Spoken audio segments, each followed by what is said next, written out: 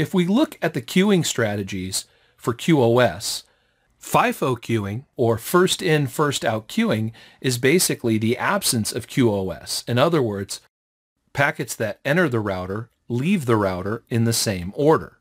Compare this with QoS and weighted fair queuing, or WFQ, and packets that come into a router, let's say, are then classified and prioritized based on the classification. So high classification packets are prioritized when they're sent out of the router.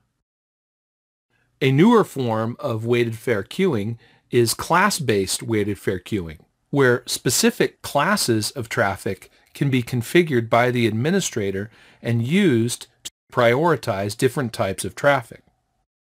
In order to guarantee that voice traffic is prioritized to the point where there's no drop-offs, low latency queuing can be used with class-based weighted fair queuing to prioritize voice packets above all else, ensuring that voice calls will not drop off.